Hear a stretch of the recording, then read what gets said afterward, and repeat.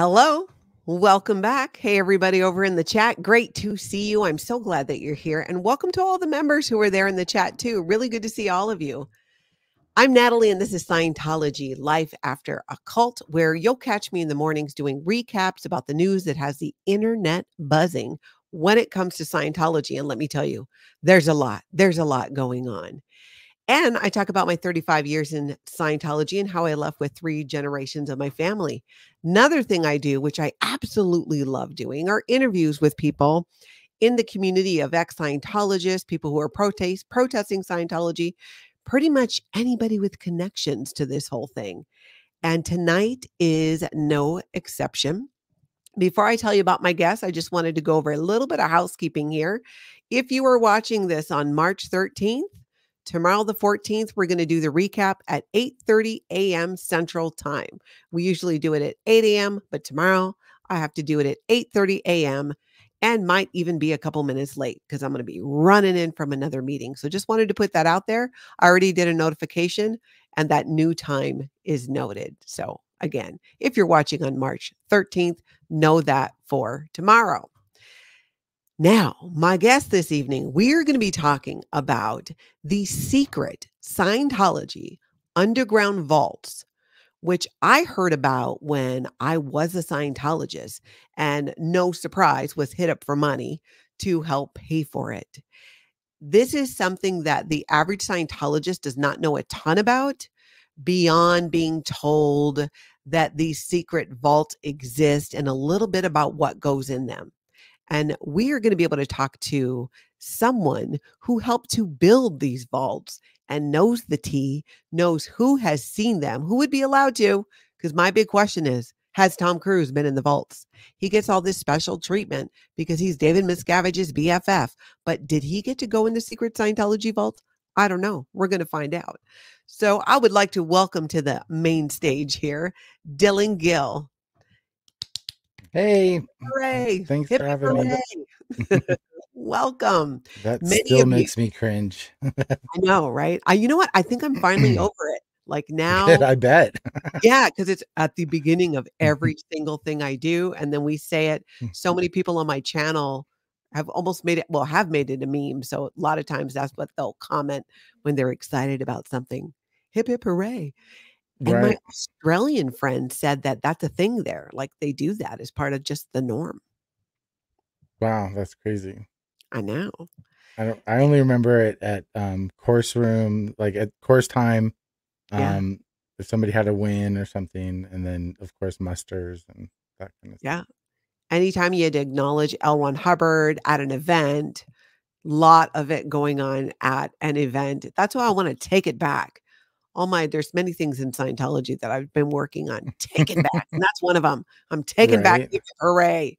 You're not going to ruin it for me, Scientology. Yeah. Jeez. That's a good thing to take back. Yeah. Yeah. For Now, sure. Dylan, a lot of people know you as Blow Drill here on YouTube. Right. And in the chat, I think a ton of people know who you are. And some might not know, many might not know over on my channel that you have this fascinating history in the Sea Organization, in that you were at what's considered to be the highest levels in Scientology, working on these secret underground vaults. Right. Yeah. No, there was a man up mission done to populate the Church of Spiritual Technology, and I was scooped up during the second phase of that. Yeah. So let's fill people in. The Church of Spiritual Technology. Can you explain a little bit about how that relates to Scientology? Is it run by the Sea Organization, etc.? Yeah, sure. So during the reorg, when David Miscavige took over, like right around the prior to the LRH death event, Scientology was kind of going through a big reorg due to Larry Wollersheim, and a few other big cases like that. Yeah. So part of the corporate reorg, there's actually a policy called corporate reorg or corporate structuring. And it talks about making an umbrella. So they splintered off all their corporation. That's where we got Wise, Able, Applied Scholastics, Way to Happiness, And then that's how we got all the continental liaison offices and basically all that whole new corporate structure under CSI, which is Church of Scientology International.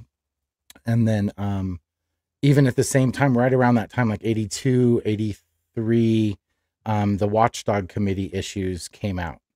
And the reason why that's kind of important is it's a very distinct parallel to how CST was presented. So, you know how a lot of people are like, well, Mike Rinder was WDC OSA. Yeah. Like, that's not even an org. Like WDC, the Watchdog Committee. Yeah, that's not even it's not even a thing. It's just a name. WDC is in name only. Yeah. His post would have been OSA Programs Ops CMO Int. So he would have always been in the CMO Int echelon, as that's the side of, so that goes up, which is like all the management. So CST, when that was formulated, it was formulated around the same time RTC was formulated. And it was started as a garrison mission, which is a mission that's fired out of Action Bureau in one of the management organizations. And it's a long-term mission. It doesn't have a foreseeable future. It has targets that you continually check off, basically. So that's how kind of CST was started corporately. The way that it was started in the Sea Org and disseminated to public Scientologists was they created a fictitious name called LRH Archives. Yes, and that I was familiar with. Right. And so that was disseminated right around the, like, do you remember when the SHIP project kind of started becoming like a mumble and a, like Free Winds when they were recruiting. Right. Before it was the SHIP project, and then it became the Free Winds while they were doing all that. So it was kind of like a little rollout. And so LRH Archives was the same time, and that was all done through the corporate entity that is for profit called Author Services International. Yeah. And they basically raised, you probably remember the leather Dianetics books that came out that were gold. Those were all special editions. Right. They were sold for LRH Archives. That's so that was how public was that project. Right. Exactly. And then a lot of the Writers of the Future stuff and the science fiction artwork was all auctioned off and were supposed to go towards LRH Archives as well. So that was its like public reaching arm kind of thing. And so, yeah, that's how they kind of set up CST. So CST being the Church of Spiritual Technology. Are you familiar with, was there any reason for that name, why it sounds like this separate entity from Scientology? Was there a reason why it needed to be named that for any public front-facing reason? Not particularly, other than LRH wanted, he had a bunch of advices about CST and archiving and, the formulation of ASI, CST. As far as I know, there were never any advices on RTC and that whole formulation, but and CST, I just want to catch people up a little bit in case they don't know. Author Services is what ASI is, because it's Author Services Incorporated or International. Yeah, Incorporated or Yeah. And CSI is the Church of Spiritual Technology, and that's where Dylan worked. And they were tasked with archiving L. Ron Hubbard's materials so that they would withstand the coming apocalypse. Yeah, and it was pretty much like 1,000 years was the goal. Like, you wanted to have verifiable archival processes that would last that long, including the construction of the facilities that would house them.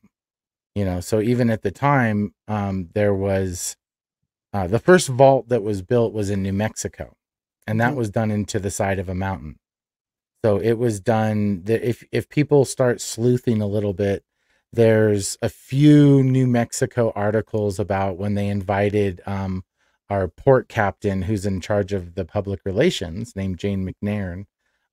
She hosted I think it was the mayor and the sheriff of the local town next to Trementina.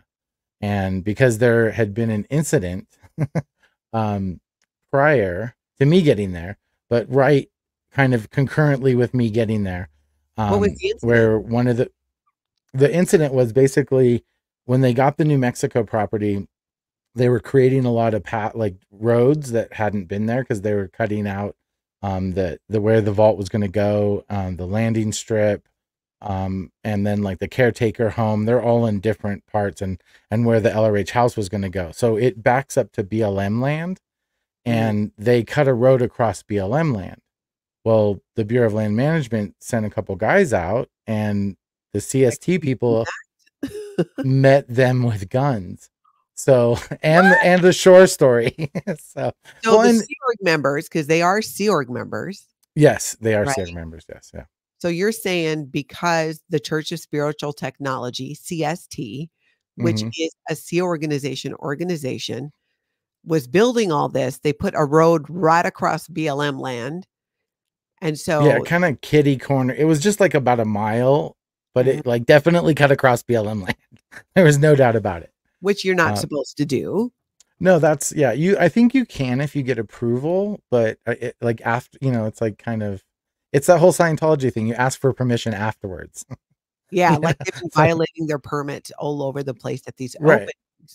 So the authorities, they show up to be like, hey, what are you guys doing with this road? And you're saying Sea Org members met them with guns. Well, they carried guns in the truck in because there was it was pretty much undeveloped. So it was pretty wild land, and it's out in the middle of nowhere. So there's, more wildlife than people. So it wasn't uncommon to have, some kind of device to protect yourself. But we at the time we had a Shore story because we hadn't had tax exemption yet. So we were like, oh no, we just preserve religious materials and documents, and we were supposed to be very vague in all aspects of every base about what our actual which is a standard data series. You generate a Shore story basically. Yeah, which is a lie, but it's Scientology speak. Right. It's a Scientology lie, so it's okay. Yeah, that's fine. That's totally fine. Right. Exactly. So yeah, what was happening with the road and all that? So they, instead of like de-escalating, the CST staff left them with more questions than answers. So they promptly went and investigated, figured out it was Scientology, figured out it was the Church of Spiritual Technology. This whole big kerfuffle kind of happened. Yeah. We got people from our end, RPF. They were sent down to INT for cleanup. And it was sort of it was sort of fixed. Because there was no weird, like we weren't doing anything that we weren't supposed to be, other than violating private property or Bureau of Land Management property. So wow. So it was kind of it was a contentious, and everywhere. Like it's if you look at Scientology's history, it's exactly how they moved into Florida. That's true. Secret. Right? It's the same. So their MO never changes. Yeah, they were out there with guns. Right. Well, and they came in under the United Churches of Florida, and like, hey, we want to buy this church, this hotel, and it's like, surprise, we're Scientology. And that was the whole, it's all premeditated. Like that's the whole idea behind it, is that nothing Scientology does is haphazard. It's all based on policy, and it's all carefully orchestrated. It's all carefully investigated, and orders are done, like orders to the T, like fly yourself to this place, check into this place, do the, like that's how they run things. So yeah. So when everything's sorry. Okay, so was the first one you're saying was in New Mexico? That was the first vault that was built. The main base was always up at Lake Arrowhead, or the surrounding towns are basically Crestline, Rim Forest, Twin Peaks, and Lake Arrowhead is actually further away, closer to Big Bear. Yeah. But because that's the main, and that was one of the things, even being staff up there, is you referred to the base by different names to different people.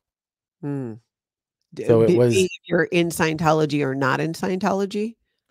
Well, we didn't really deal at CST. We didn't deal with anybody. Like anybody we dealt with in Scientology was either like Author Services or INT. Mm. So, and none of them knew. So we had to be very careful when we went to Int. Like we couldn't tell them, hey, I'll be there in 2 hours. Oh, You know, so we, even people at the yeah, it was, confidential international Hemet base, where everybody but Scientologists knew where it was, that where international management was considered to be, right. was going, they could not even know where you were.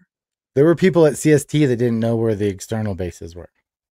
You mean, Like, so there were people at this Church of Spiritual Technology run by the Sea Org, mhm, you're saying, who yeah, didn't know where these secret underground vaults were the other ones besides the main base. Yeah, besides they their own didn't. one. So they would know if you're in New Mhm. Mexico, you're like, okay, I'm in New Mexico at the secret Scientology underground base. Yeah, you And never said that. You the- only certain people would leave the main base to yeah. go to external bases, and you never were like, "Hey, I'm heading to New Mexico." You know, like you wouldn't do that. You were just like, "That's not happening."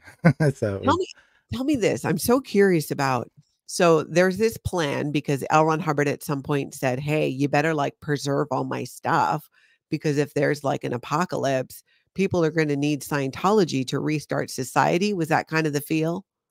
absolutely. It was, and it was also the, um, not to get off on a tangent, but it's kind of the Gnostic idea that like LRH, the way his history came about, the only way that he could truly fulfill his quote unquote whatever dream or vision is Mission. to become a kind of a deity himself. And the only way to do that is to preserve your name and your works for all eternity.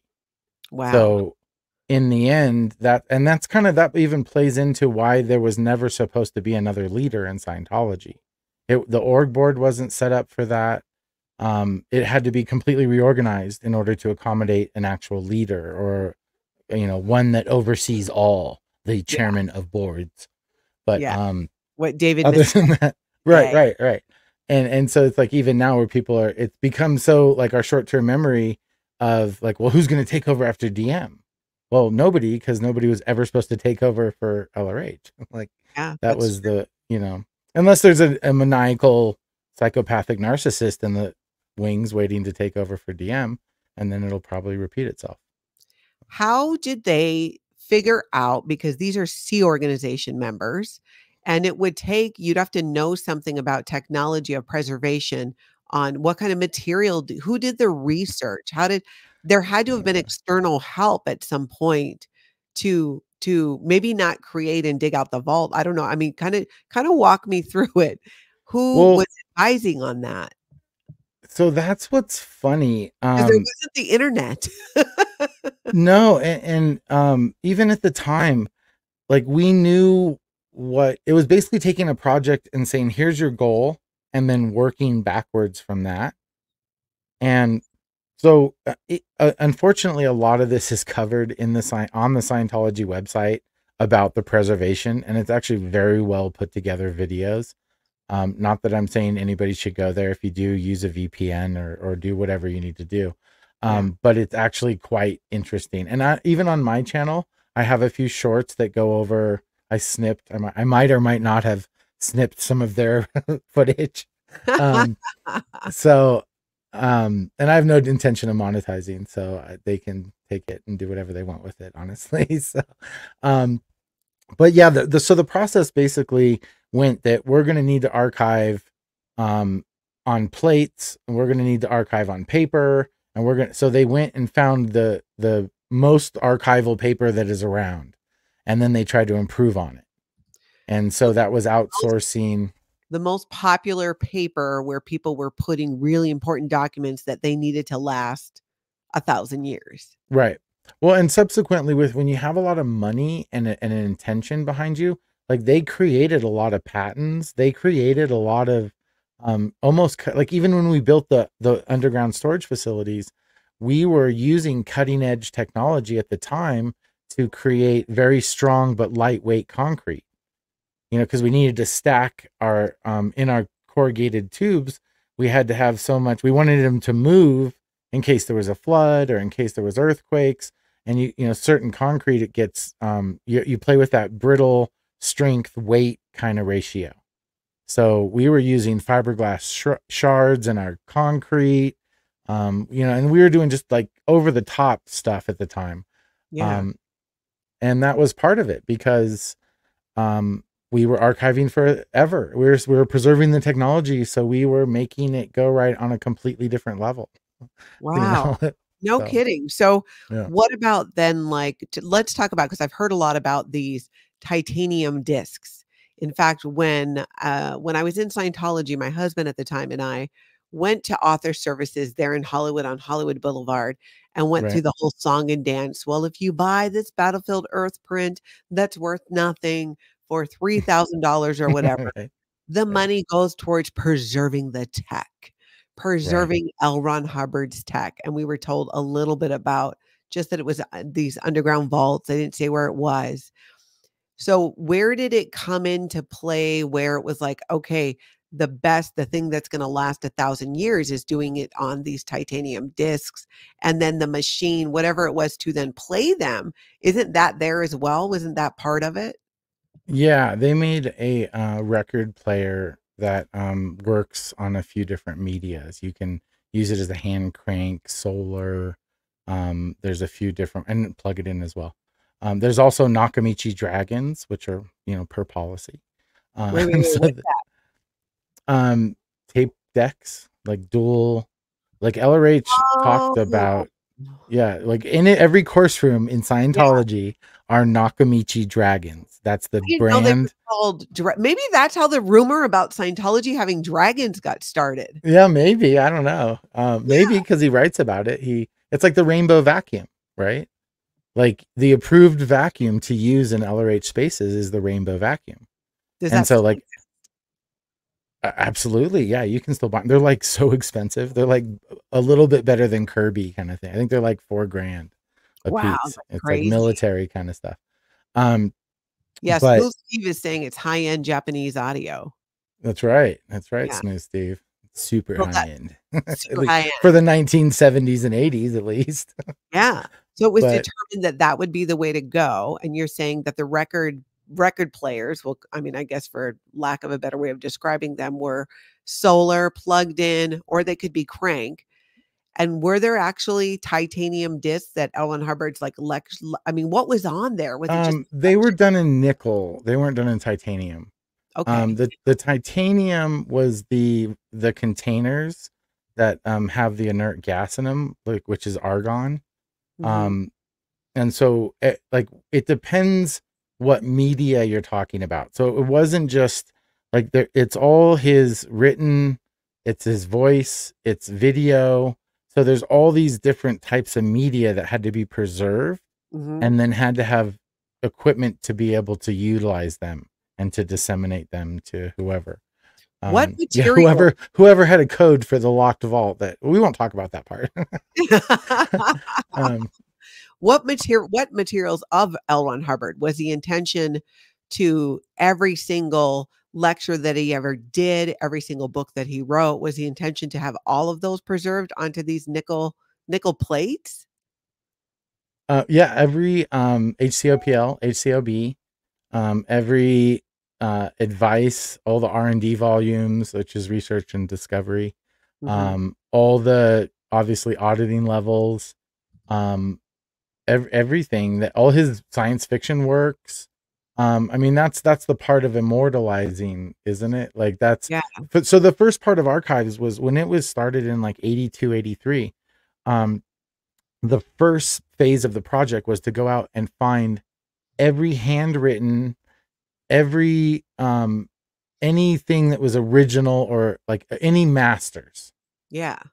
And so that spanned over probably 5 years or 6 years of going Find to all these every places. original of L. Ron Hubbard's work, every piece of original work Right. he had. Okay. Right. And so by 89, we had almost everything and we're verifying all the things that like a lot of the lectures, we didn't have original masters. We had original copies, Mhm. or we have, like a 3 off kind of, we didn't have the original, but we had like the copy of the copy Yeah. kind of thing. So, and then a lot of them were so deteriorated that they actually had to invent machines to help repair them. And so, yeah, they went to a lot of, I mean, they spent the budget for CST was like ridiculous. Because there was a preservation side and then there was the archival side. And the archival side was basically, I mean, you basically take a page out of the like Knights Templar, right? Yeah. Like their whole idea was to build, like, bury stuff in secret vaults. Yeah. So it's the same basic idea. And that, those whole ancient knowledge kind of plays through like science. It kind of explains where LRH's head was at when he Yeah. started to connect the religion together. And even in the later years, how that psychosis kind of developed and, became almost like a paranoia. So. Wow. I mean, the magnitude of a project like this is absolutely incredible. Do you have any idea how far they actually got in doing this? Because it's a lot. I mean, L. Ron Hubbard did a ton. I mean, wrote a lot and said a lot. Yeah, well, that's the only job. That was our only job, was to do that. So they got everything. Like everything is pretty much in vaults, and preserved as And we the OT speak. levels? Absolutely. Upper Yeah. levels? We had guys that were we had a guy that wanted to leave. And so this was like a shell. I've tried to explain this to a few people, but because I've had a narrative about Shelley for a long time, just because I'd kind of been there and knew what the general like way that org works. Yeah, you're talking Shelley Miscavige? Uh-huh. Okay. Is we had a guy that was our only OT translator. So he was the only guy that could like copy any of the original LRH OT stuff onto archival paper and that kind of stuff. Let me ask you this. When you say copy onto archival paper, did they handwrite it? Was it typed? No, like copy. Like we got like archival copy machines with archival ink. Yeah, and like that paper and yeah, like almost like a Xerox, but way cooler. Yeah. So, was it all in English or is it preserved in other languages? That's a good question. I assumed it was just English, of course. Yeah. No, but I would imagine that might be, don't give them any ideas to work those people more. Yeah. But when they so they're copying this over, all of the materials are pretty much on there because like you said, that's all that these people were doing. And there's one guy who could do the upper levels, the OT levels, because he had already done them. So he was the only one who could make the copies of the confidential materials. And you're saying you wanted to leave? Right. Oh yeah.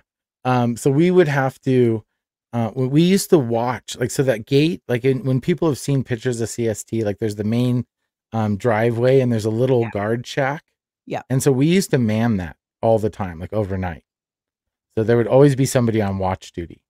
And so when he was in ethics trouble and was reading, basically he was like writing OWs, which is overts and withholds. Mm-hmm. And he was reading the axioms and maxims. So he had to read LRH materials and disclose his harmful acts that he was doing because he wanted to leave the Sea Org. And it was pretty much he wanted to just go back to Int and be with his wife is honestly what he really wanted. Oh, he didn't even want to leave the Sea Org. He just wanted to leave the Church of Spiritual. Yeah, he was just unhappy being there and being like, because the whole idea was CST was originally manned up for couples. They wanted it to be primarily couples because of the end product of CST was to have caretaker couples at the base, at the different bases. So you would have remain behind and live there.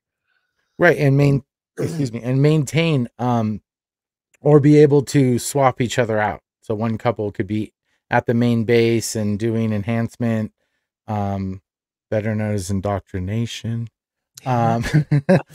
And, keep them in the fold while another couple goes out. So you would always have a caretaker couple, to just man the bases. And that was the whole complement of staff for every external base.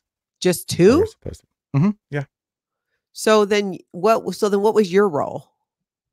I was the estate secretary or the division head over the estates, which is all the buildings. So my job was to maintain all the property, all the buildings and dwellings and structures, I was over all the new construction, Mhm. and then the external bases. We had in CST, we had a division 3A, and which was our external division, but Mhm. it was like ghosted on the org board, so it wasn't there, but it was there. And yeah, so Wow. that's what my job was. I was the What division head happened over that. what happened to the guy who wanted to go and be with his wife at the int base? He got handled. Did that's they? that's what happens in Scientology is you get Yeah. handled, right? Yeah, he just and eventually he became he did his job and went back to work. And so when I did the podcast with Mike and Leah, Mhm. um, they asked the same thing, and I was like, honestly, once Shelly got through the conditions and they were approved, she would be put on a post and she would be producing. Yeah. So, Like, and for people that don't know, can you kind of explain a bit about that so they understand where it is that Shelly Miscavige is and how that's set up? well, right now Shelly Miscavige is in Twin Peaks, at the base that's right up above San Bernardino. And is that Um, a base for the underground secret vaults? There is a vault there, but that is also the main base where the production building is and where the almost entirety of CST staff are housed. There's only um 19 CST staff total. Wow. So like everything. There's no Yeah. other. So yeah, there's not a lot. And there wasn't a lot when I was there was between usually 16 and 19. There Mhm. there were never really more than that. And Um how many of these bases are there? Right now there are 4. There was supposed to be a 5th up in Montana, but Mhm. they went there kind of same idea in the cover of darkness, started making a bunch of racket, and all the locals were like, "What the hell's going on here?" And Yeah. they pretty much said, "No permits, you're shut down." And I just spoke to the lady who her family used to own the property before um, CST bought it, Mhm. and she wants to buy it back. So, but I Wow, don't think it's for sale, unfortunately, because her whole family, like she had like 5 generations that grew up there. So, wow. um, So then Scientology just owns that property out in Montana, and they're not doing anything with it then likely. right, right. It's they don't do anything. So the actual bases there are 2 in California. One's in Petrolia, one's at the Lady Washington mine, which is in Tuolumne County. Mhm. And then there's one in New Mexico in Trementina, which is just a few hours southeast of Taos or Las Vegas, New Mexico. Yeah. And then the main base is up in Lake Arrowhead. You said that when Shelley Miscavige finished her conditions, she would have been put on a post. What did she have to do conditions for? And for those that don't know, conditions in Scientology are a series of steps that you need to do to raise your status with the group. Right. I think it's Well, so I didn't get the that. Could you try again? why is Siri talking? is that you? I hope That was mine. that was not me. So what did she have to do conditions for? Is that something that anybody coming in had to do? No, no, no, absolutely not. Just the way that she was put up at CST originally with she had like 3 handlers basically. Um, it was more of, it's the idea of when you have somebody, especially at CST. So the way I was busted out of CST, I was in New Mexico, right?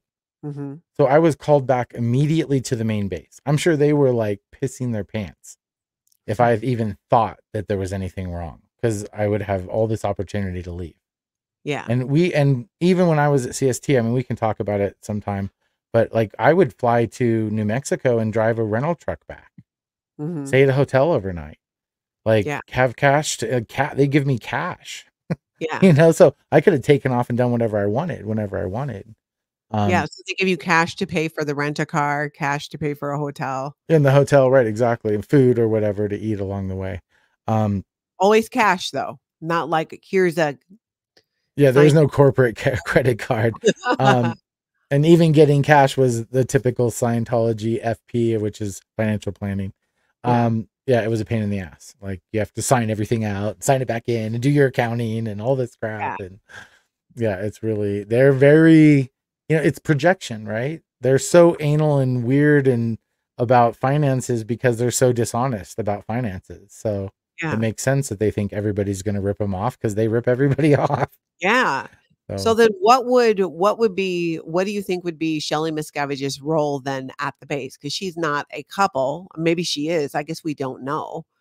Would she right. be a caretaker at one of these at this base that has the vault? No, in fact, the caretakers are, I know who the caretakers are, and it's not them. It's not her. Mm-hmm. It's a couple.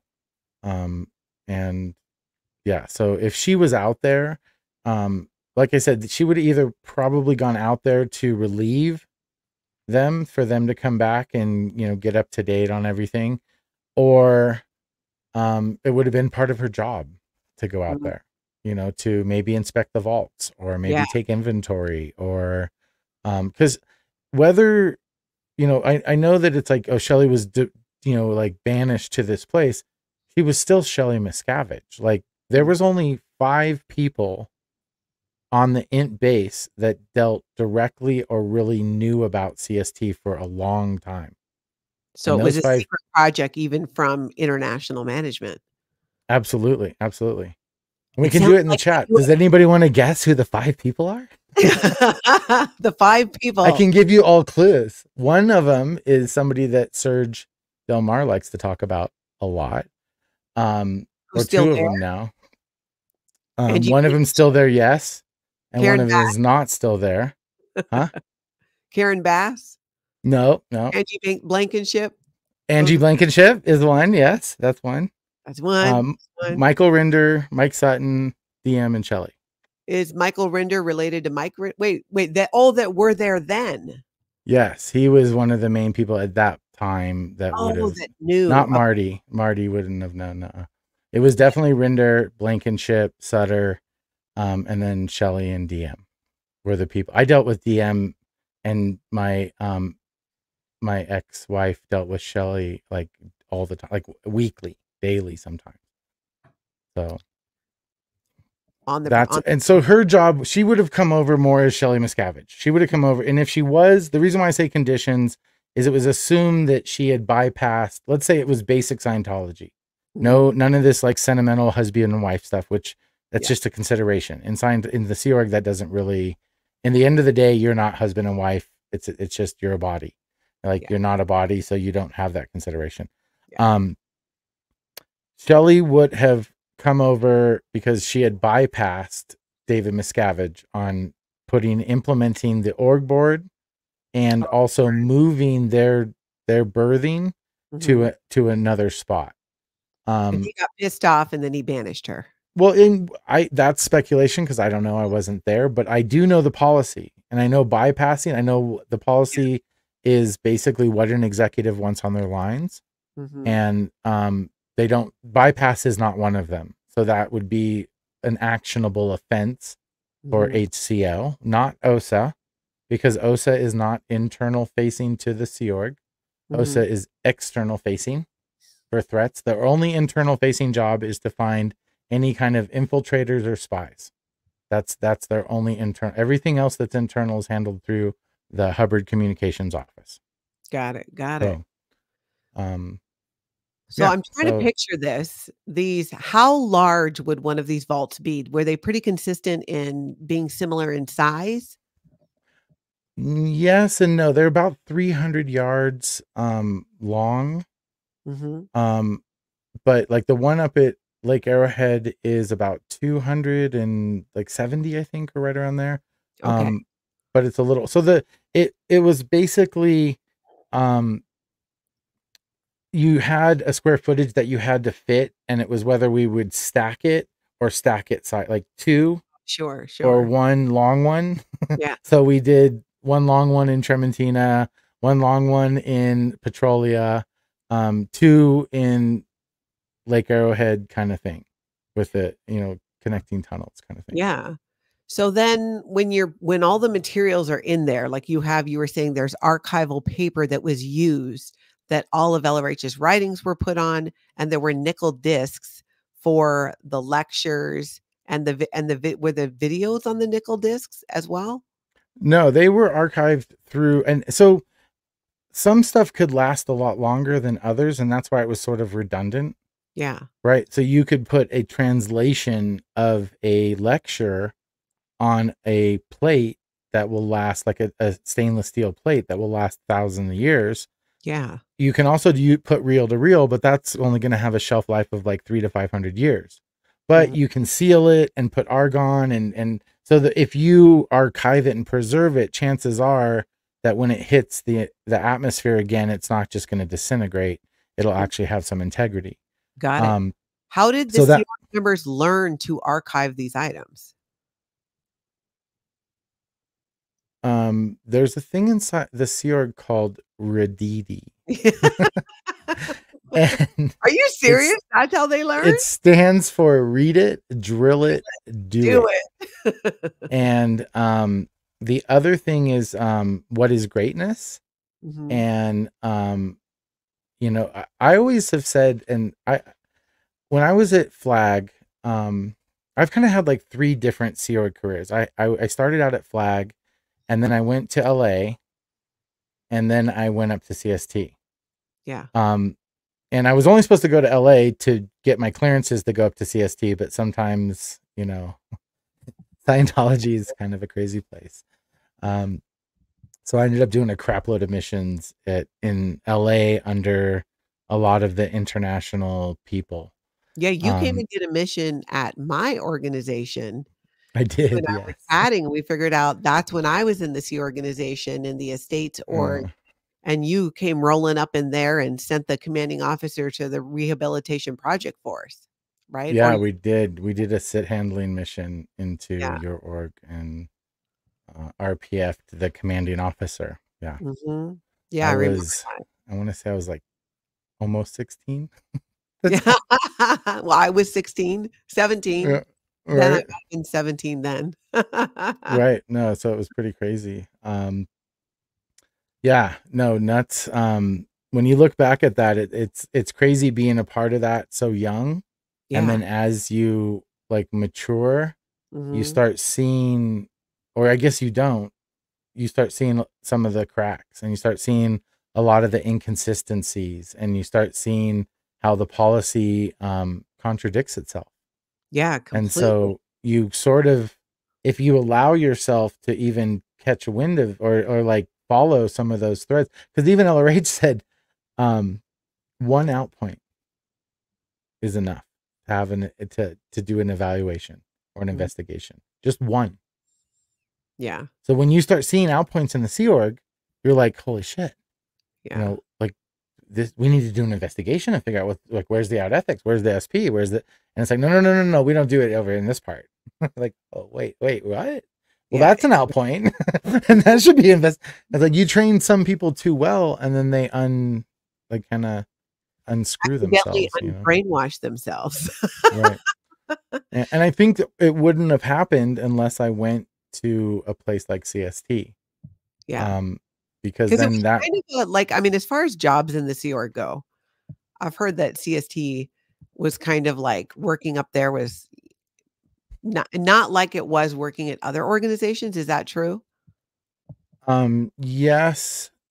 Yeah and no. I mean, it was a true estates org, so you would have a lot more understanding of how it ran than a lot of people, because a lot of people were in service orgs or management orgs. And I came from middle management, like the basic observation and execution arm.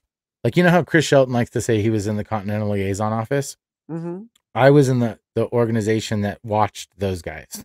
Yeah. Right. So it was like, that was more management. Like, I call it Dunder Mifflin, the Continental Liaison Office, because that's where I ended up leaving from. That place was so awful. And you were there when it was in at Big Blue, right? Yeah, it was in the blue buildings. Yeah. I remember that hallway. I hated I can still smell it. I can smell that hallway. the little offices on the, and you know, you never realized that those were like patient rooms. Like that was like a post-op or something. That's what, and it was crazy to think, and all these file cabinets and all these people doing, yeah, it was, but I always saw that from a level of like going into it with, my job title for my almost entire Sea Org career was being the observation and execution arm for Watchdog Committee and CMO International. Mm-hmm. So it was like this big responsibility of like, we were challenged with acting and being little LRHs all day, every day. Oh my God. That was our job. We Chinese schooled it. You know, what is being said or done to me is being said or done to the Commodore. You know, anything in the course of action of my duties, you know, it's crazy to think about, you know. You mean you would, so in Scientology and in the Sea Org, for those that don't know, Chinese school is when they would repeat things back. So somebody would read off, you know, something, and everybody would just yell it back. So you guys would do that with your things that related to your job. Right. And no. So the MAA, so in different orgs, this is something that's a weird nuance, is in the CMOs, in the continental units, we would do Chinese school every day at lunch muster. Every day. Yeah. And with our master at arms, with his swagger stick, pointing the way. What is greatness? And everybody's like, what is greatness? And then you go, and then at the end, we're like, hip hip hooray, hip hip hooray. You know? And then we go run off and do our little jobs for the next 120 hours. That's right. Now, just so I kind of have a clear picture of this, then with these vaults, the materials they were archived, so they were preserved in ways you were saying with like argon gas. Is that what it's called? Right. Yes, it's an inert gas, basically, that doesn't allow oxygen to penetrate. And then they're put into just some type of container and just all set in these vaults? Are they just kind of stacked up and labeled? What does it look like when you go in? They're absolutely, they're like, it's almost like a baker's rack. Right. So if anybody's done any baking or anything like that, like a proofing rack where you'd proof everything, it's the same idea. So once we made the time capsules, which were made in Taiwan, by the way, at the same time they were making the Mark 8 e-meter, which was kind of funny, because our deputy commanding officer for external and our commanding officer were doing all the research for David Miscavige on the Mark 8s at the same time as that we were doing the time capsules. Wow. And so that's what they were called, were time capsules. With the materials in there. Were there super fancy? It sounds like it. Was there like, did anybody put in a letter like, if you find this, here's what it was and here's what it is? Was there anything that explained what it was? Because what if the apocalypse did happen and the people that are left, or who knows how much time goes by, and someone shows up? There's a routing form, of course. Step one, right on the go to see the registrar. Buy your book, right? Leave any whatever monetary there is now, use that to pay for everything. That's right. $5,000 equals 2 goats. That's right. Yeah. So there'll be a bunch of goats sitting by the vault. No, well, and that's one thing that, like, so we were very compartmentalized. Like, my job primarily was to build the underground storage facility, the buildings that you would actually archive you'd put everything in the titanium capsules and put the gas in, and then those would be basically stuck on a rack, and then those would be transported into the vault, and then a blanket, a fireproof, to, I think it's like 5,000 degrees or 3,000 degrees blankets put over it with a little CST logo, and it's all super fancy. But that we never, when we were briefed about like that part of the archival process, they were never like, to me, it would make sense that there'd be like, number 1, open this one first. But it's like, what would stop people from opening like the OT levels and first or whatever? So there were, when we designed the vaults, and this is all from deduction, it was no briefing, is we had a few areas that would have another door. So one of them I know for sure was for personal effects because that was only in one vault. What do you mean Um, personal effects? well, so from the time, and this can be verified through like watching like Janice and a bunch of her, which is amazing that peeling like her stories, Yeah. give a really Scientific. good history and chronological order of everything that happened like prior to, landfall, basically to Flag. And so even at that point, LRH was, he was fond of collecting like rare gems and different jewels and things like that. And so those always had to be, basically accounted for, inventoried, right? So these rare gems and jewels of L. Ron Hubbard are also kept in these vaults? I would, we were never briefed directly, but I know for sure there was a spot for all his, because all his LRH houses were also set up with his like personal stuff, staff area, like, and so it was sort of, implied that these other areas that, and again, the way they did it, like, so when is a good example is when I first got to CST, I was expediting, which is what most new staff goes to the personnel office, and then you expedite, Mm-hmm. and then they figure out where they're going to put you. So they figured out where they're going to put me. They put me on post as the estate sec, and I started doing my job. So for about 6 months, I'm doing my jobs, and then one day the commanding officer brings me in and tells me all about the external sites. And before that, I had no idea. Yeah. So there's a compartmentalization, Mm-hmm. right? And he was like, nobody else knows. The only people that know about this are the exec structure. Don't tell, the rig. And that's, you just learned, even being where I come from, you learn not to just have that kind of small talk. It was just like not smart. Yeah. Because somebody will be like, great. And then they'll turn around and write a KR, and out security is a bad in the Sea Org. Yeah. That's RPFable immediately. So, Mm-hmm. you just learn to kind of not do that. It's a Lord of the Flies kind of thing. You preserved yourself as much as you could. Yeah, definitely. So there was an LRH home at is at every one of these bases that has an underground vault? Nope, not a vault but the vaults. So the whole base has an LRH house, a caretaker house, and an underground storage facility. So in those underground storage facilities, there's your entrance and all what you would see, all the archival stuff, but then there's also another vault door. And so I had hypothesized that would be for OT levels, possibly, Yeah. and personal effects, because there was also another room for that. But there's only one that has 3, and that's in New Mexico. So if he was going to have his stuff somewhere, that's where he would have that. But then that also would have to be inventoried. So Yeah. And so each of these homes for LRH would have everything that he would need. So here's something that always confused me because, in the Sea Org, we were always told, right? We come back, you sign a $1 billion contract, you come back again and again working for Scientology in the Sea Org for free.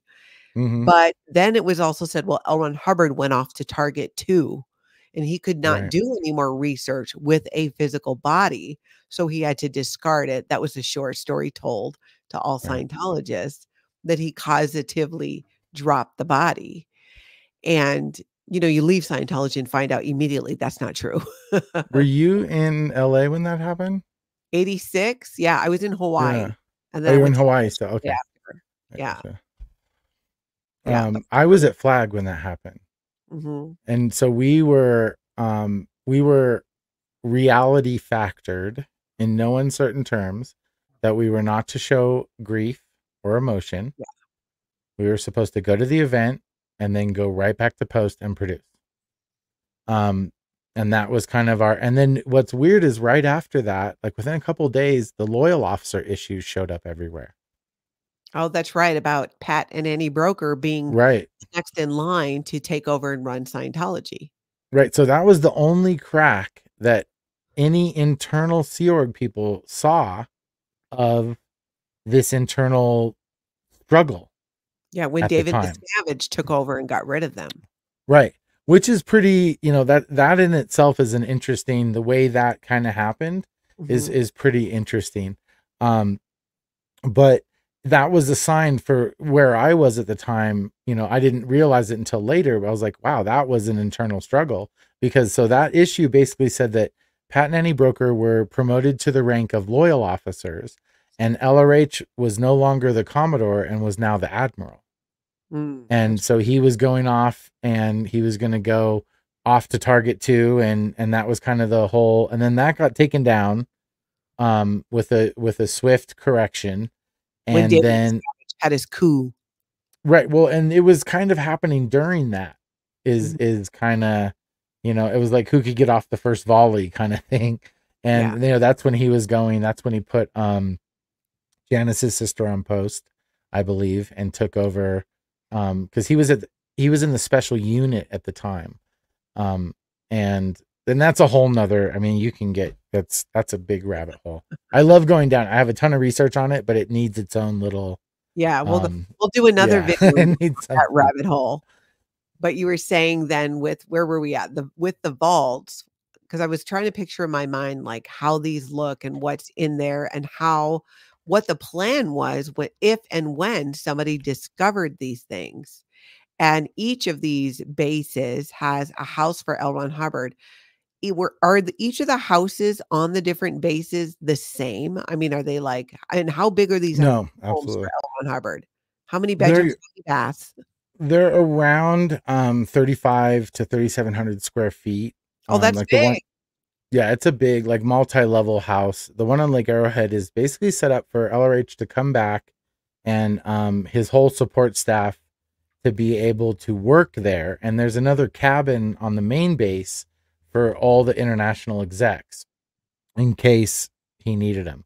So there was, like, I know a lot of people are like, oh, was there LRH coming back or not? At CST, LRH was coming back 100%.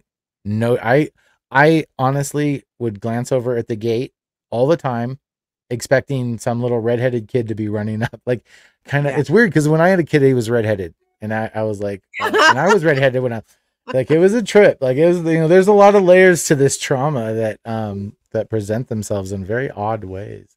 So with this house, though, these 3,500 square foot homes for L. Ron Hubbard at these different bases, were they fully furnished? Absolutely. Yeah, no, they were pretty much like turnkey. Would they update them? I mean, you were there for 8 years or so maybe you wouldn't know, but because how things looked, and we're talking about in the 80s, right? 80s, early 90s. 80s to early, yeah, exactly. It was all like pretty much cutting edge stuff. Would it be updated by now? Maybe. Depending on what are there one thing cabinets in the kitchen? Right. No.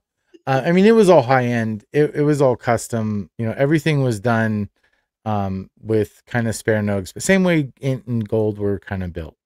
Yeah. You know, like that, like the RTC building that has like 15 people in it that could house like 1,000.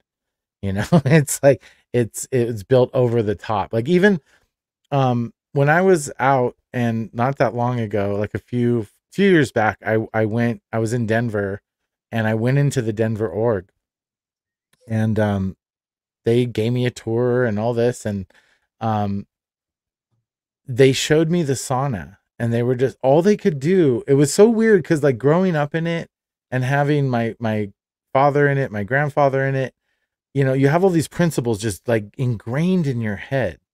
And they were doing was like hopping up this mess, like this matter, energy, space, and time, right? Like, they were just being like, this wood is zebra wood from South Africa, and I'm just like, wow, like, this is completely different than what I grew up. Like, this is completely like morphed, and not that what I grew up was not snake oil, and it wasn't as much about the stuff. It wasn't exactly the Joneses. That's why I was wondering about those homes and the setups. Does someone go in and someone must clean or dust or maintain it? Do they run the pipes? I guess it doesn't get freezing cold. There's a stat in estates, and it's called square paces. And so that stat is basically number of square paces that are clean. Like, if it has a piece of paper on it, it doesn't pass. So yes, that was my stat. My stat was number of square paces. So yeah, we had to make sure all the spaces were clean and upkept. That's why, clean ship project is a big deal for people in the States, because that's that's when everything gets clean. Wow. So there's everything he would need. He could just walk in and these homes would have everything. There's towels, there's clothes. I always wondered, like, do they update the clothes? Are they putting clothes that was from back when? Or and they wouldn't put them out daily or anything. I mean, like, I think some of that stuff you don't even know how old he would have been, like, and even hypothesizing that is kind of silly. I picture it's like what is it, Talladega Nights, when he's like, little teeny infant baby Jesus. Yeah. And he's like I kind of pictured him as like 8-year-old LRH or 12-year-old LRH, not like infant LRH. But yeah, they didn't. I've never seen LRH clothes being put out daily. I'm not saying anybody's a liar, but anywhere I was, I never saw people putting out his uniforms every day. Putting them out, but are you saying that the clothes are there though in the closet? No, there was no clothes or anything. It was all, and then it's not like you wouldn't stock it with food. Like it wasn't an imminent return or anything. it was like like if you bought a brand new house that was furnished. Wow. And so they just sit there empty because no one's allowed to live there or stay there. Right. Well, and that's where you look at the real intent, where, all war is based on deception. Right. And the one thing that we should always 100% assume about David Miscavige and anybody associated with him is everything he's doing is war to him. And so everything is based on deception. So part of that is, when you look back, he's building all these amazing properties to what? Enhance the property value, to add value. He's basically so unimaginative that he has to copy the Mormon playbook. And that's kind of what CST and a lot of, even now, their plan is to take all the areas, any space that LRH ever wrote anything, and make it a museum or make it a place that people can come by and be like, oh my God, he wrote the way to infinity here. Route to infinity was here, And make it a museum nobody's going to visit. Well, and it's also making jobs for people that don't need a job anymore. So like once you finish your archival part, like it's just maintenance, or you can create new jobs, or maybe they'll make them go back and do them in different languages and put vaults in every country. Who knows? So then are these vaults locked up? Or because what if, there's the apocalypse, right? Do you run and unlock the vault so people can get in? Like how right before? Run! Yeah. Because I would imagine. But then everything would burn up, right? Like, so it's kind of a catch-22.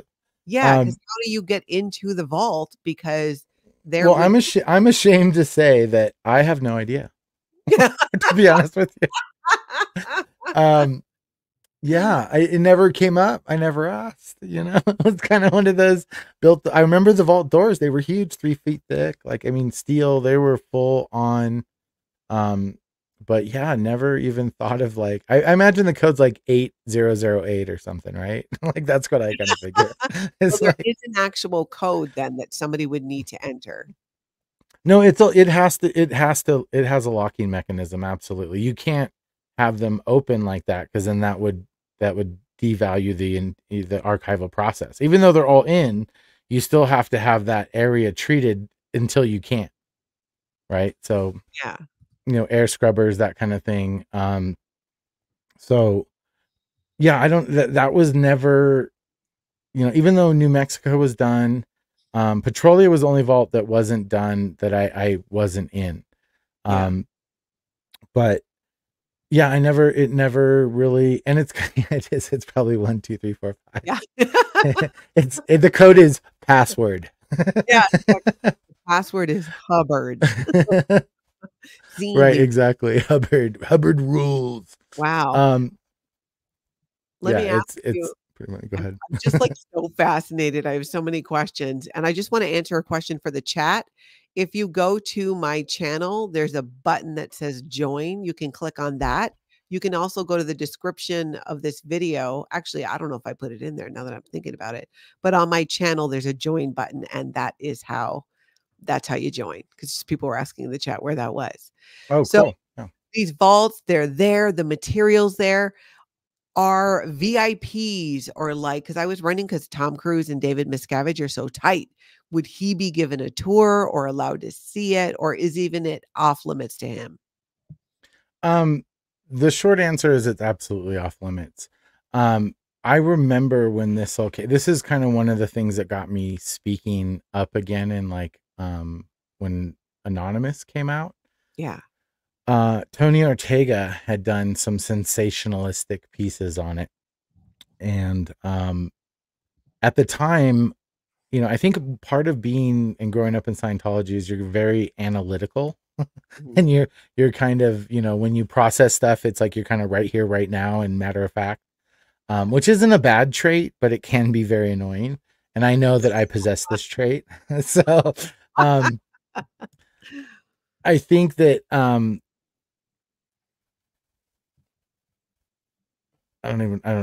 totally lost my train of thought. What I was saying. Like, I got carried away. Sorry. You know what's funny? Ever since you mentioned you were talking about Chinese school and how we used to drill these LRH datums and stuff, and ever since then, it's just been running in the background in my head. The ones like that I totally remember. We would do the affluence attainment. You remember affluence? Yeah. What is it? I Hard don't work, remember. ethic, standard tech, doing the things at one, not new things untried as yet. Applying the formula of the condition one is in. It's in. That's right. I cannot tell you what I had for breakfast, but I remember that. No, right? I tried to. We only did like messenger orders, and usually, so it's even. I did an interview before everything got really crappy with Claire, and she had her little Chinese school things that they all did, and I was like, huh. We never did that. Didn't do those. You know, we did a different Chinese school than that. Yeah, they were different, and that would make sense that they would vary by organization and what was needed. I know we would do the affluence attainment one, or like the degree of complexity is directly proportional to the degree of non-confront. That was Right, an LRH datum that we would get a lot, because it's like if you're complicating something or it's complicated, it's because you're not confronting it. Exactly, right. Yeah, that all the time. I remember, I think we did that one at the Continental Liaison. Be willing to confront anything. You know, and it's funny too. I know we had planned to talk about our daily life in the Sea Org. Yeah. And we should definitely talk about that sometimes, because Oh no, we're doing that. Yeah, that'll be a whole separate one. That's definitely like the day in the life of different echelons of the Sea Org is actually quite interesting. Yeah, and how it is because we had missionary units. Like I would fire myself on missions, you know, at 3 a.m. If I couldn't recruit somebody, I had to go on it myself. That was part of the policy. So I did probably 50 to 60 missions in the Sea Org. Wow, that's a lot.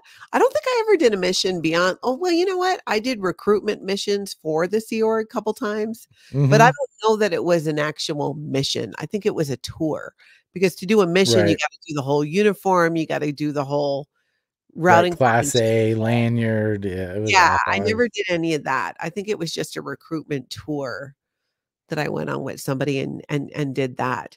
So and those are done through, I think, Div 6 a lot of the time. Yeah, because they were for that promotional marketing. Yeah, I think so.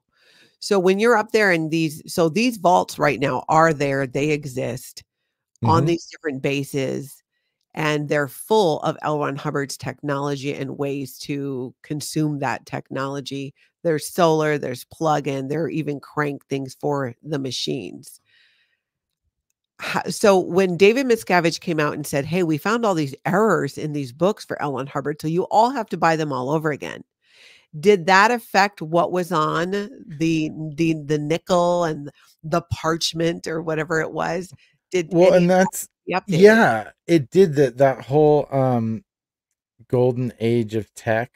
Yeah. So there was like the first, and then you would remember the very first like kind of golden age of tech when like success through communication and self-analysis, like all the intro courses came out. Yeah, the beginning. Before that, it was like Hubbard Academy courses. Like it was kind of billeted as almost like a junior college, and that's what they were called, was Hubbard colleges and stuff like that. So even as a kid, you were doing like adult courses. Even the student hat, hard to do. I think you're muted, Dylan. Oh, there you Hold are. on. Now you're back. Now you're back. Can you hear me? Last time your mic went out, you could not hear me. I did it again. Yeah, I got it. Okay. Kelly Mills is I won't touch anything. Yeah, don't touch anything. How many There's vaults? 4 vaults. 4 vaults. Okay. I'm just going to grab just a couple questions here. And say, Lorraine, hip, hip, hooray. Thank you for becoming a member on the channel. Appreciate that support. Lorraine. Demarchy D, is Big Blue haunted? The Big Blue buildings. The basement is pretty sketchy. Mm-hmm. I lived in Lebanon Hall when I was there. Yeah, me too. What floor did you live on? 4th floor. I can't remember if I lived on the 4th. I was 4 north, pointing towards the observatory. Oh, okay. I was on that side. I don't think I was on that side. So couldn't see. Remember how they had all the bathrooms were at the end of the hall? Mm-hmm. Yeah. I hated that. You're like trying to get out there for a shower. Had to go in your towel. No one gave you a robe. The only reason why I stayed in Leb Hall was because my 2D at the time was up at CST. Yeah. And we were in 2D birthing. So yeah. That's where they put all the super high execs. You know? I was in Lebanon Hall, but I wasn't an exec at all. I was bottom of the barrel. Were you just married? I was married to another bottom of the barrel. I was keeping a low profile because I knew my mouth would get me in trouble. So I'm like, I better get the estates.org. Yeah, no, I wasn't trying to do that. So these bases are there. No one's allowed to see them except the people who are there. There's a couple at each base who are caretakers and keep an eye on things and go in and clean and do inventory, like you're saying. Keep an eye on L. Hubbard's house. But this isn't something that even Sea Org members are allowed to tour. Now, are you aware of any plan to add more of these bases? And there was, and that's where Wyoming came in, and then there was talk about South Africa. But I don't know what happened, because honestly, the way that the bases were funded were through Sea Org Reserve #1 and ASI. And Sea Org Reserve #1 is basically all the income from all of Scientology is brought up through the Continental Liaison Office International. And then that's brought over through the INT Management Office, or the INT Finance Police, basically. Yeah. And all that is then funneled through this account called Sea Org Reserves, or SO #1 is what it is. And that was one of our main accounts that we built most of our vaults from. Well, if you look at the way Scientology's kind of gone, the income is dropped down. So, somebody who appears to be like a David Miscavige type figure who is doing something that it gets him like negative fuel, because it's not admiration for him, it's admiration for his quote unquote Messiah, which is pretty obvious that he's kind of past that and he wants to attain, I'm sure there's when he goes to bed is like how much I've done for this organization, how ungrateful. I think that plays in a lot to why there's no more vaults. Because that doesn't preserve David Miscavige. That preserves LRH. He'll probably make his vault. Well, and what they do, SMP.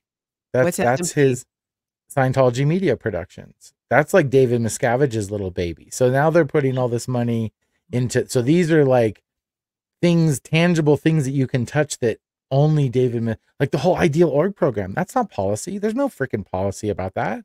All of it is making the org Saint Hill size. Yeah, 5.4xing the stats. Yeah, that's why so many people left and had that upset, because that wasn't LRH policy to build these organizations. Nancy says this is so creepy. If someone finds this stuff in 1,000 years, they will think we're all crazy.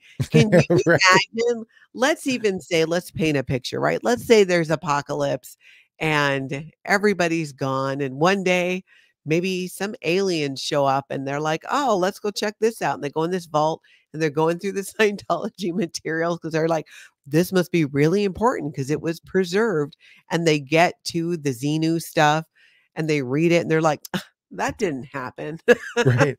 Or the fact that English will probably be obsolete by then.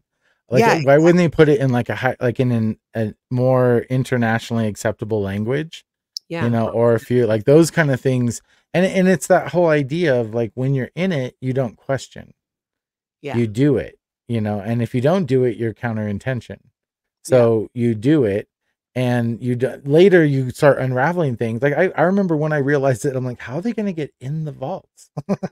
Like I was just like, whoa, like it was one of those moments where you're just like, wow, that's what corrosive, persuasion is. Yeah, That's really what it is. it is. Irrelevant Panda. So once complete, does each vault get sealed forever? Or does a 3-foot thick door get opened on occasion to inspect or whatever? Yeah, yes and no. It's supposed to be kind of closed forever, but there are certain vaults that have personal effects that would be inventoried. So there would be vaults that would be open, and they're all capable of being opened. And to your point, maybe having some materials swapped out when they find a few more commas or semicolons in the wrong place, kind of thing. Yeah, yeah, because you would think they would go through and need to be able to do that. Absolutely. I Right. mean, it's accessible. They're not, there would be nothing that would be, it's not like you put a little wax seal on it and then you're like, wait, that's broken, So, With the vault in Wyoming was never completed because they never pulled permits for construction. right. Yeah, exactly. That's what I was saying. They started just working, and they helicoptered, because it was such a hard terrain. They actually helicoptered containers in full of all the materials and equipment and stuff, and just put up lights and started working, got no permits. Like everybody's just like, nope, this ain't happening in Wyoming. And it didn't. Yeah. So, good on them. Not happening in Wyoming or Montana. That's right. Are these empty Hubbard houses properties justified as being used under some religious clause in regards to property taxes, or could the tax man come collect like in New Haven, Connecticut?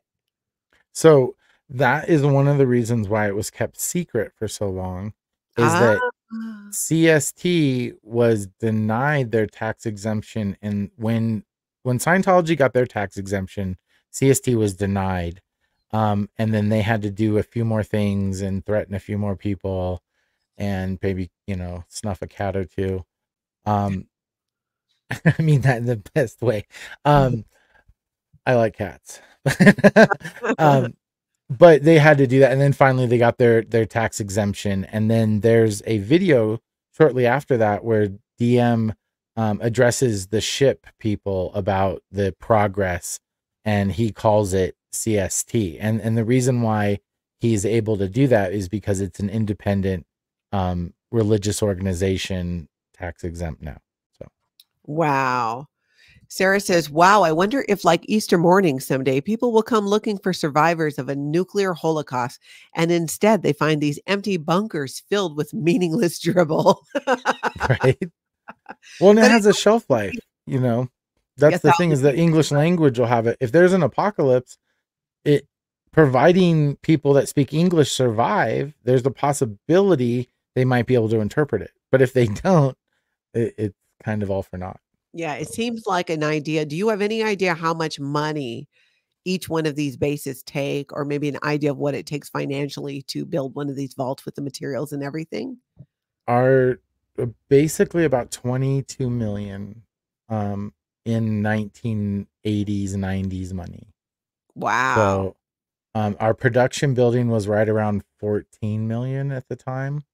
That's crazy, because that really shows you how much that at the upper levels of Scientology and international management, after L. Ron Hubbard was gone, David Miscavige, whoever, believed so much that L. Ron Hubbard was coming back and that this technology needed to be preserved, that they would put that much money in the 80s, $22 million at each one of these. That is an incredible amount of money for a bunch of stuff to just sit there. Well, and they're doing like even in the late 80s, they were doing microwave technology. They were putting fiber optics in conduits at the time, which Any techies out there would know that that's very early for fiber optics. And they were part of that was to have, like, I'm sure it's there now, but was to have a line between INT and CST and possibly ASI, Yeah. where you have direct communication that can't be like sabotaged or infiltrated or anything like that. So we did glycol heated stamped concrete pathways all through the Lake Arrowhead, like 5 miles of pathways that would Underground. heat up. No, like just walkways, like out between all the buildings. And in winter it would turn on and it would warm up before the snow fell and it would melt, so all the pathways would stay dry. It's just money to spend money. I'm telling, I honestly, he copied the Mormons. Mm, Like, that, the that original DM. Jeez, man. Joseph Smith, come on. cannot be original. GG to 3. The doors to open these vaults are right at level surface, or how do we get down into the vault? Sounds like So Gigi's there. Did she like book a ticket yeah, already? she's ready. She wants to get to that vault door. There will be a building that is usually, it was a vent building that we called it. But it's like a staging building that is in front. So you don't just have like a vault sticking out of like Yeah. the earth, or so it's like a building to kind of mask it. So you go down and there's a little elevator door, and it, Well, like it's you said, pretty. there's a guardhouse or area right to each of these, but it sounds like a lot of them are, or a few might be in the middle of nowhere, or are they completely fenced off? They're all in the middle of nowhere. They're all fenced, and they're all like, there's nothing in proximity to.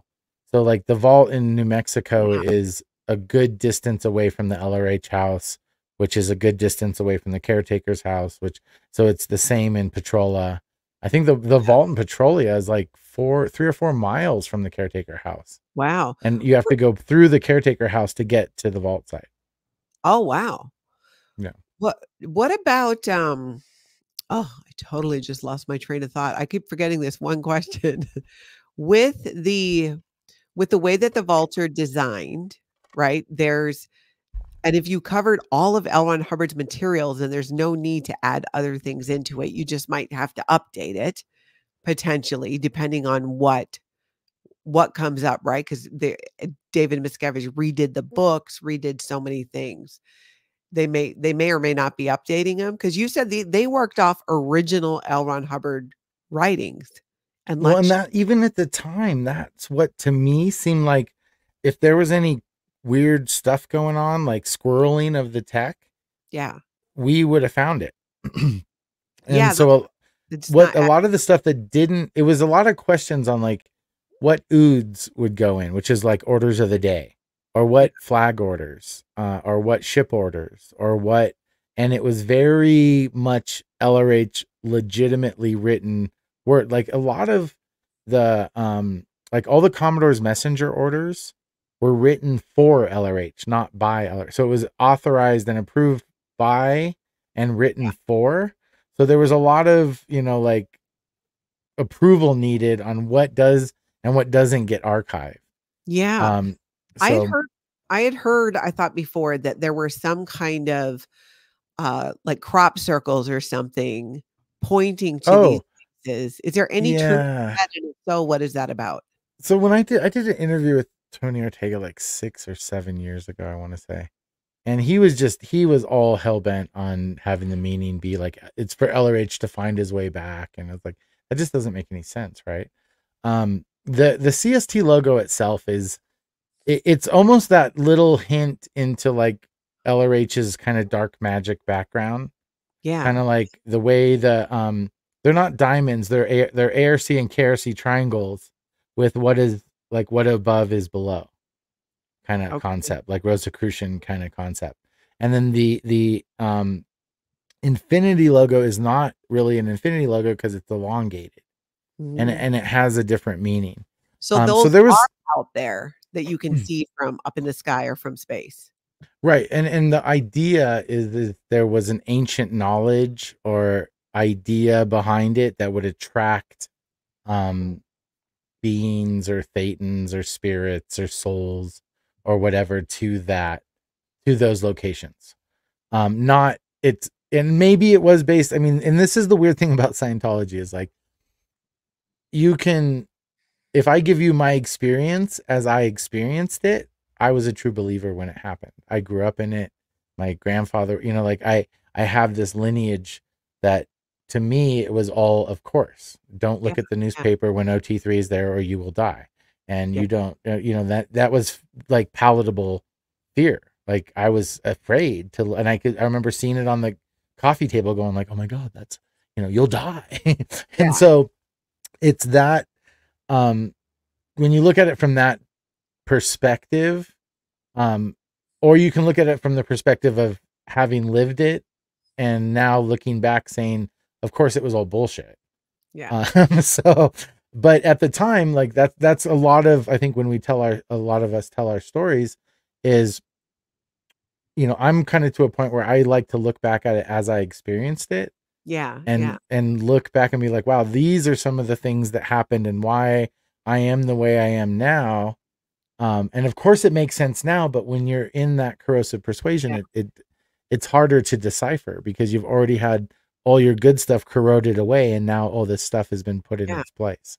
So Being out there in the middle of nowhere with these, and for lack of a better word, crop circles, so that, like you said, that are created, the infinity symbol. Are these at each of the bases so that from space or from up above, like you said, they were created so that beings would be drawn into that area? they are. And even the Creston Ranch was given to CST. And that's where LRH passed away. That was the horse ranch in Yeah. Creston, California. And there's no vault at that site. At least there's no like storage facility. There is a personal vault there. And that could be the other place that stuff would be stored. Although I think security wise, I remember hearing a story about Pat Broker trying to dig up a vault at that place that had a bunch of stuff, but I don't know the validity behind it. That's true. Um, Cece's asking, did you ever see any UFOs around any of these? in Trementina, there's that. I mean, like where I live now, it's crazy. Like the satellite, I am out in the middle of nowhere. Like I have no light pollution at all where I'm at. So it's Wow. quite same with there. So I not per se, like not like, you know, that kind of experience, but there was definitely a vast expansion when you're out there. Yeah. Oh, it's just fascinating, Dylan. We're going to do a few of these. I'm sure we'll do multiple videos because we want to do one specifically about kind of a day in the life of a Sea Org member. What does that look like? And what does it look like at the different levels? So we are Right. going to do that again. I thank you so much for doing this and sharing about it. And everybody, keep your questions coming because if not, you know, in the comments, if you're catching this on the replay, you can head over to Dylan's channel, Blow Drill, right here. Go subscribe. He's got other videos you were saying on there too, right? Where you I shared do, some yes. Yeah, I got a few. On my shorts, if you look at right the there. shorts, yeah, those are the see. I know it's up, go up a little bit. I think maybe they're not shorts. Yeah, that one. So all Okay. those are like 1 and 2 minute little, and they go. Some of them go over CST, and so they'll give you some pictures of the vaults and the containers and junk like that. And just Cool. Awesome. So little. everybody get over there and subscribe if you don't already. We will do another video. Absolutely. I think we're going to do a bunch of them and kind of really get into pull the curtain back on some of the day-to-day things about the Sea Org because I know I get a lot of questions about that as well. So thank you. Absolutely. You know, I much. think that would be amazing. That would be fun. Yeah, I Sure. agree. Pause for Andrea. It's so interesting for sure. So, everybody, you know the drill. Hit that like button. Make sure you subscribe. Subscribe to both our channels. Check your subscribe button. Dylan, hold on for just a sec. I'm going to talk to you offline. All right. Everybody else, Thanks, tomorrow. guys. Yes, and thank you for being here. Tomorrow, I'm going to do the roundup with Scientology News at 8:30 a.m. Central Time. Usually I do it at 8 a.m., but tomorrow I have to do it at 8:30. If you're watching this on March 13th, I should say that. All right, everybody, have a great rest of the evening. And most importantly, get out there and have the most amazing cult-free day.